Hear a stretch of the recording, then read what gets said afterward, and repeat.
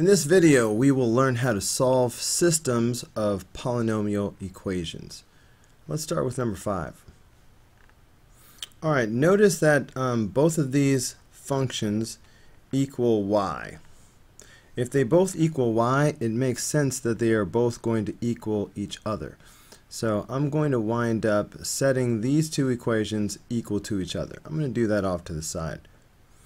Alright, so here I've taken the two equations, alright, with the x minus 5 and the x to the third power minus 4x squared minus 1, and I've set them equal to each other. Wait, I put x minus y. That should be x minus 5. My bad. Okay, so they're equal to each other. Now I just need to solve this equation for x. So I'm going to get 0 on one side by subtracting x from both sides and adding 5 to both sides. Okay, so that's going to give me x to the third power minus 4x squared minus x. Alright, these don't combine or anything, so I'm just going to write minus x. Now, negative 1 and positive 5 make positive 4, and that will now equal 0. Alright, so I still need to solve this thing. I'm looking, and it's possible that grouping would actually work on this problem. Alright, I think it would. So, if you happen to notice that grouping would work, and I'll tell you why, I'm seeing it. You see the 4 here, and this is like a negative 1. And see, I have a negative 4 here, and I have a 1.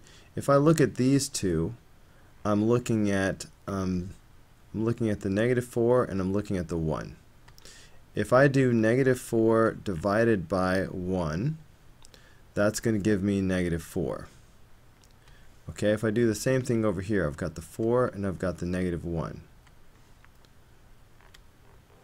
So if I do 4 divided by negative 1, again I get negative 4. If you get the same thing both times, grouping would work. So I'm going to do grouping real quick, but if you don't like grouping, then I'm going to go back and do it just by synthetic division. So here's how grouping would work. The GCF here is x squared, so I could pull out that common factor. That's going to leave behind x minus 4. Now over here,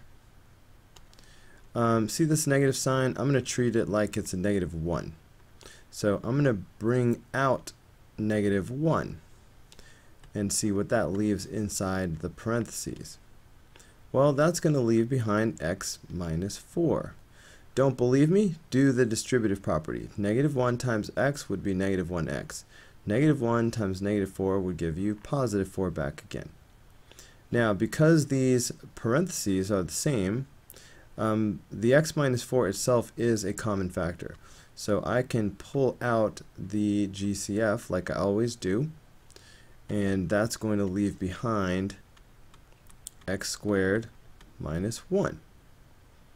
Alright, then I could go on from there to factor x squared minus 1. We'll factor as x plus 1 times x minus 1, because this is the difference of two squares. And I will bring down the x minus 4. Okay, and I can go from there. But I'm going to go back now, and if you're not comfortable with grouping, then I'm going to show you the other way you could do it, using synthetic division.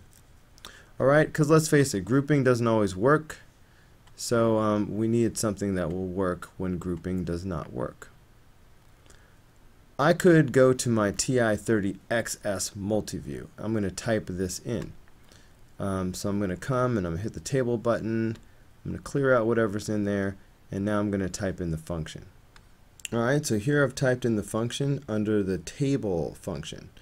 So I'm going to hit enter, and I usually start at negative 10 because the zeros rarely go beyond negative 10.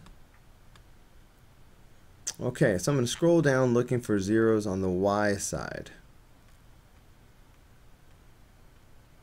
Alright, so there's 1. Alright, when I see this 0, that tells me that negative 1 is one of my solutions. Okay, so maybe I'll just make a little list here. Zeros.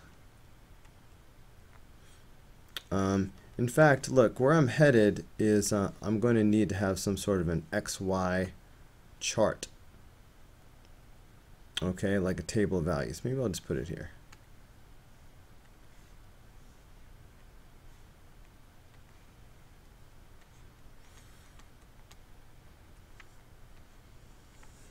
Okay, so far I found negative 1, so I can just go ahead and put that on my chart. Anything else? This is not a 0, by the way. Now here's another 0 at positive 1, so I could put that on my chart. Anything else? There's another 0 at 4. Okay, now look, this is a cubic function, degree 3. According to the fundamental theorem of algebra, if the degree is 3, there will be 3 zeros. So I found all 3 zeros right here. So I know I'm all set. So these are my solutions. So I don't need to even do synthetic division because I found them all. Now, understand that when we're solving a system, we're looking for the points of intersection. So this cubic function is a graph that looks maybe something like this, say. And this second function is a linear function, maybe something like this. Okay, so we're looking for the points of intersection. So what we have here are the x values of those points, but we also need the y values because we want ordered pairs. So we can use this equation right here. Getting too many marks everywhere. We can use this equation to help us. Alright, because y equals x minus 5. Okay, so that means y should equal, in this case, negative 1 minus 5. That's negative 6. And this should be 1 minus 5. Alright, I'm just doing x minus 5. So 1 minus 5. And that's negative 4. And this one should equal 4 minus 5. So that's negative 1. So these 3 points of intersection, like this, this, and this, are the points negative 1 comma negative 6, 1 comma negative 4, and 4 comma negative 1. Alright, these are the points of intersection. Alright, now just for fun, let's use the Desmos app to graph these electronically and see what these functions actually looked like together. Alright, so here I've typed in that first function, x to the third power minus 4x squared minus 1. I guess I could put a y equals in front of it. But anyway, that graph looks like this. Alright, a cubic function. Alright, very similar to what we were sort of guessing at when I just did my little sketch here. And then how about the y equals x minus 5? Alright, so let's add that in. So y equals x minus 5. So as promised, that is a linear function that's cutting through. Okay, so taking a closer look. Alright, we see the 3 points of intersection. One is here, one is here, and one is here. So we have negative 1, negative 6, 1, negative 4, and 4, negative 1. Alright, exactly what we came up with. Alright, let's look at one more system. Alright, problem number 6. Alright, it looks like this. Now again, these are both equal to y. So it makes sense that they will equal each other. Okay, so here I've set them equal to each other. Now we need 0 on one side to do all the things that we do, so I'm going to subtract 6 from both sides like this. So I'm just going to recopy here. So I'm going to have x to the 4th power plus 9x to the 3rd power plus 28x squared plus 38x plus 24 equals 0. Alright, I don't see any GCF or anything, so I'm going to go ahead and put this in my calculator and see if I can find any zeros there. So you hit your table button, clear out any nonsense that you see. So I've got x to the 4th power plus 9x to the 3rd power. So x to the 4th power plus 9x to the 3rd power plus 28x squared plus 38x plus 24. Alright, I always like to start at -10 when I'm looking for zeros. Okay, so I'm looking for zeros on the y side here. Okay, wow, there's 2 in a row. So -4 and -3. Okay, so I'm going to start my chart.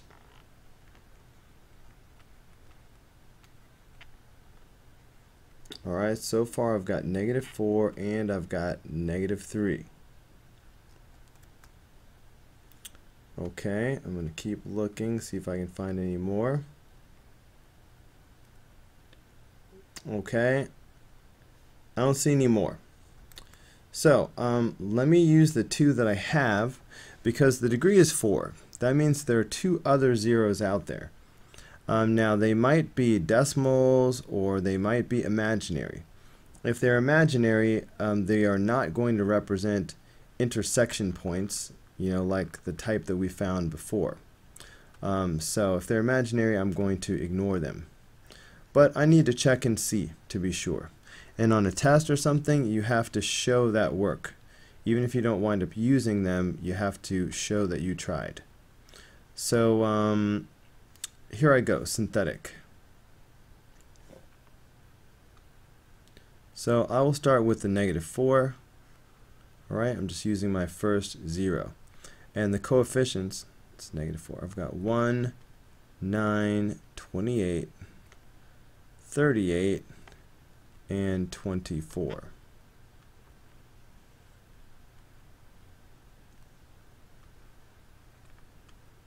Okay, so 1 times -4 is -4. That's going to be 5. 5 times -4 is -20. That's going to be 8. 8 times -4 is -32. That's going to be 6.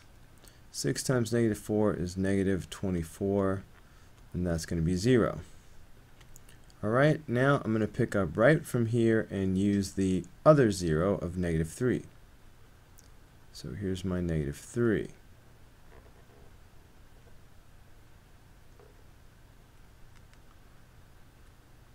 Alright, 1 times -3 is -3. That's 2. 2 times -3 is -6. That's 2. 2 times -3 is -6, and that is 0. So turning this back into a polynomial, this is going to give me x squared plus 2x plus 2. Alright, these are my coefficients. So I would try to factor this first. X squared would be x times x. 2 can only be 2 times 1. Inner, I have 2x. Outer, I have 1x. I'm trying to get a middle of 2x.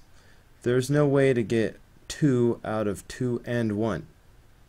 I can either make 3 by adding or 1 by subtracting.